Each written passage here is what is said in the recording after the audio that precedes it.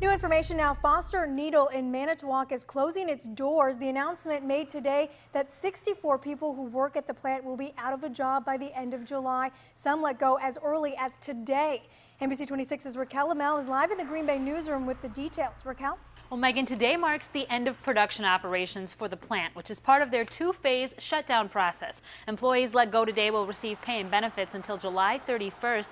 Phase 2 deals with about a dozen other employees who will continue to be paid until the end of the year. Foster Needle makes felting needles for the textile industry. Workforce leaders on the lakeshore say those skills are in demand at many other companies in the area.